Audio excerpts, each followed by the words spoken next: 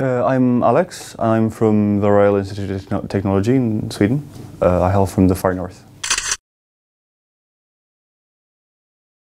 I studied the Masters in Aerospace Engineering, so I'm a fourth year degree program in Vehicle Engineering. We got recommended the program by our international coordinator, who said it was a good opportunity for a student to go to school and to a city that was well renowned for its aerospace industry.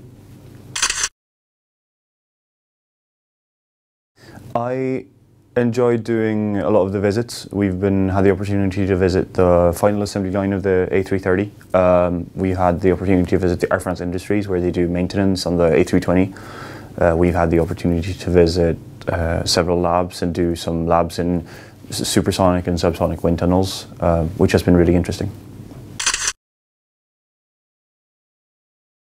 Mostly language, actually. I feel like my ability to speak French has greatly improved as the daily life in France requires you to.